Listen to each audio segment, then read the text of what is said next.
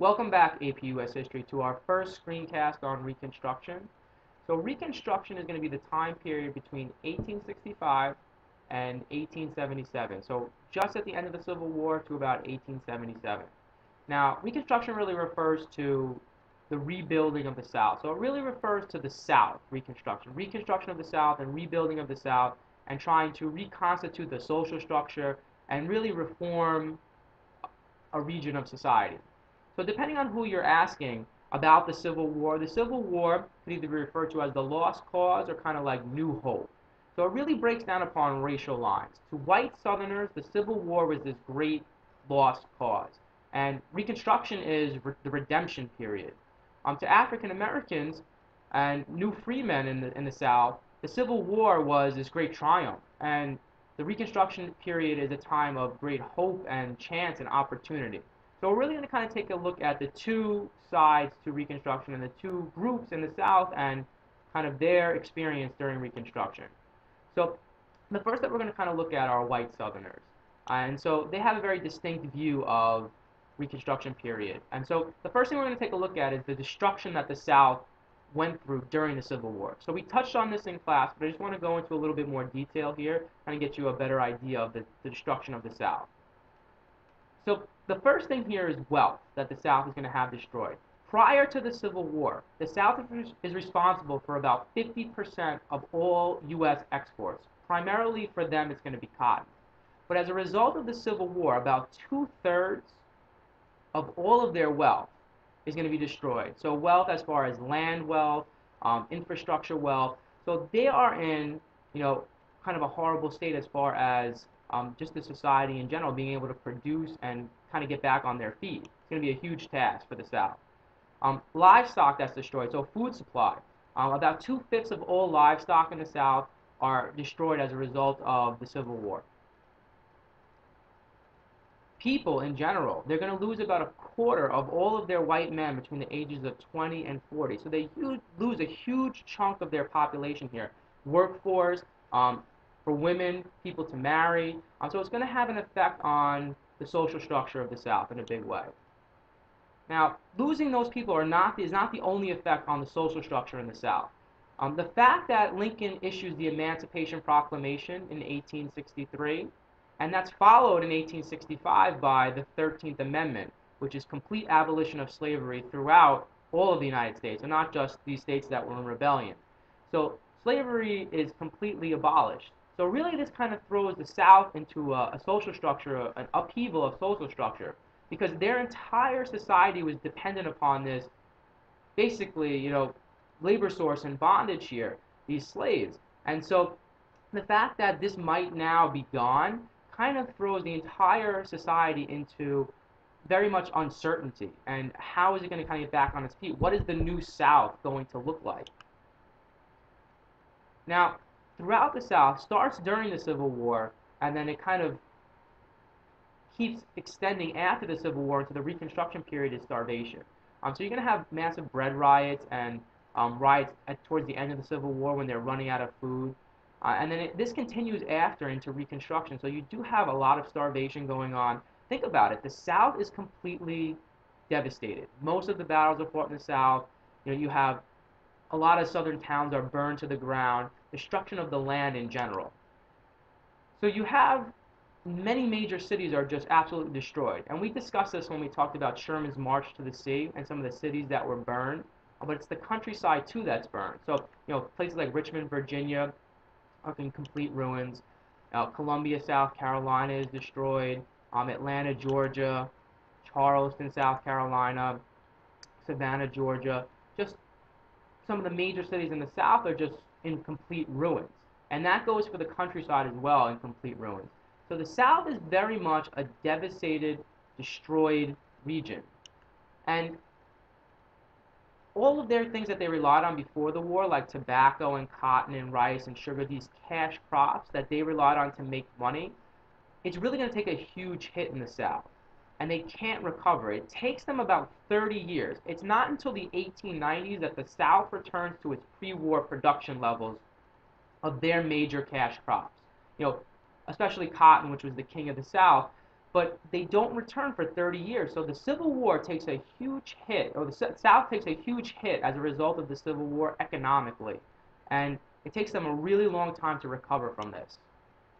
Now, who do they blame for all of this? Do they blame themselves? Do they look at themselves and blame themselves for fighting this war that was unjustified, maybe? No, absolutely not. What they're going to say is that this Virginia woman is going to kind of have a very common white Southerner's viewpoint of all of this. She's going to say, every day, every hour that I live increases my hatred and my detestation and loathing of the Yankee race. So they look at their plight, their loss of wealth, their loss of land, their destruction, and they're going to blame it all on the Union. They're going to blame it all on the North. So rather than kind of diffuse tension and make the Southerners kind of relook at their lifestyle and kind of humble them. Remember when Sherman says that he wants to humble their pride? It actually kind of has the opposite effect. It does not humble their pride, what happens to them during the Civil War and during Reconstruction. It kind of almost emboldens them in their viewpoints. And so this is really where we kind of get this idea of the lost cause. The Civil War as this great lost cause for the South. And this is really going to kind of unique perspective of the Civil War. And really what it's going to do is, the best way to kind of understand it as far as I can understand it, because it's hard for us to kind of look at and see their perspective on the Civil War. So I think the best way to kind of look at it is to look at it as if the American revolutionaries who we studied had lost the American Revolution. And then how might we view those people like George Washington or John Adams and those great leaders of the American Revolution? That's kind of what starts to happen in the South. They look at the leaders of the Confederacy and they kind of put them up there, almost like martyrs, as these great people who were fighting for, this great cause. And they were fighting against the North, who is trying to basically destroy Southern life. And they blame them for all the destruction in the Civil War, and they blame them for the destitution and the terrible conditions after Reconstruction. And it kind of starts to put these people up on this great pedestal that they were fighting this great cause and they lost, almost like this great underdog who had lost.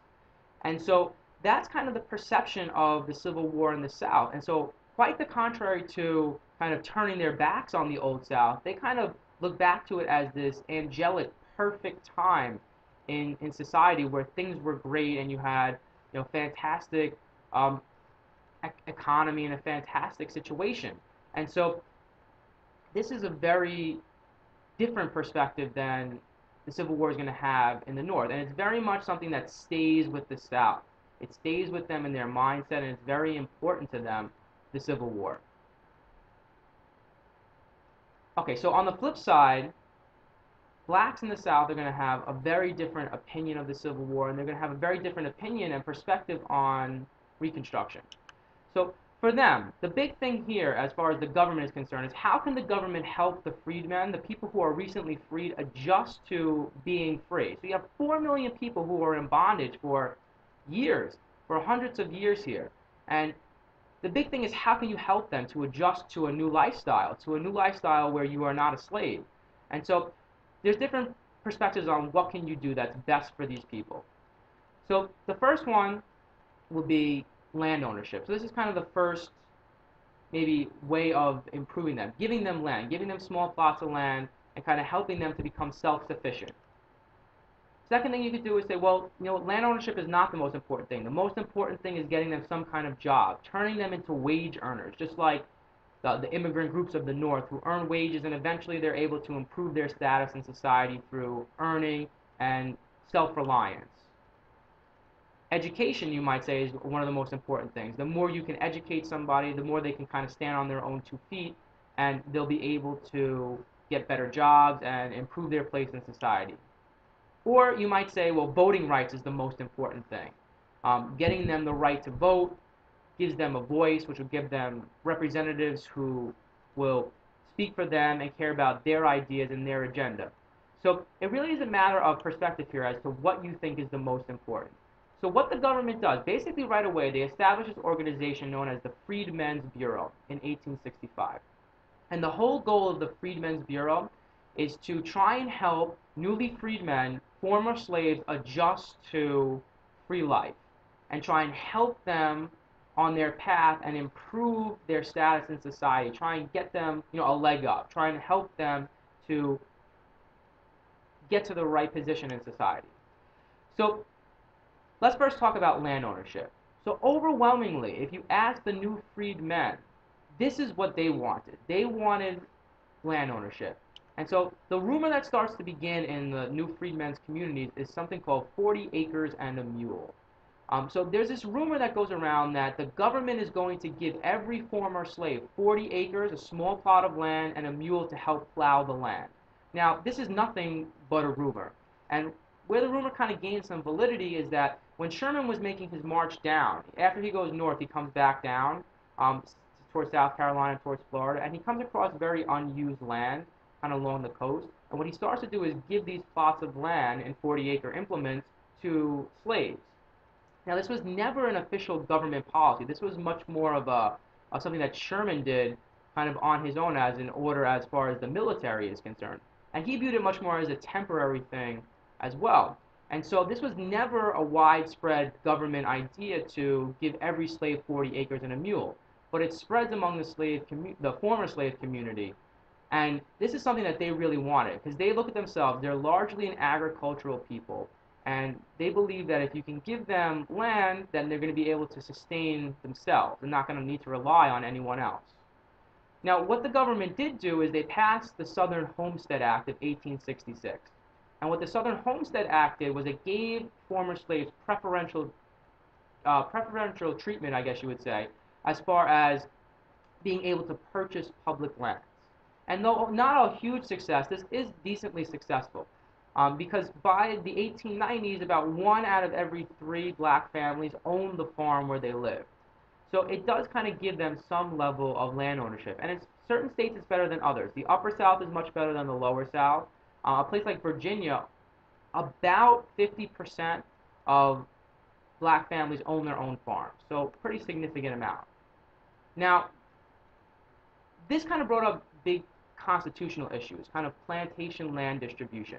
Could you break up a plantation and then give it to the former slaves? So you had these huge plantations, thousands and thousands and thousands of acres.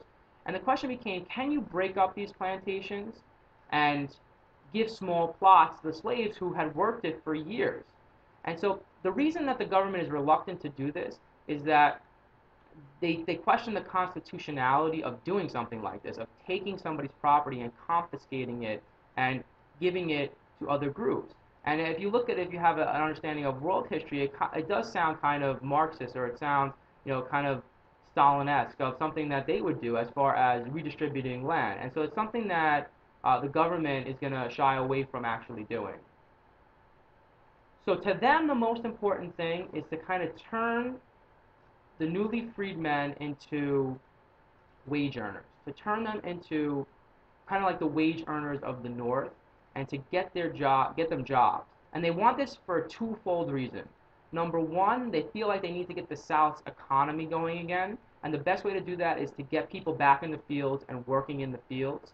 And so I kind of turn them like they want to turn them into almost like the Irish of the South, like these free wage earners who are working and kind of helping the economy to grow again and get the economy back on their feet. And so this is what the Republicans in Congress are kind of pushing, and this is what they push with the slaves, to kind of stay on your plantation and to work for your former master, but under some kind of contract now as a free laborer, and trying to set up a free labor system in the South. And so what develops here is going to be a system of sharecropping, which is very much kind of like tenant farming that happened throughout Europe in a lot of places. And so we're going to get much more into detail about sharecropping in our next chapter, so we're just going to kind of gloss over it here. We're not going to kind of spend some detail on sharecropping here. Now, education, as far as education is concerned, this is kind of considered the big success of the Freedmen's Bureau, education. And we'll skip that for now.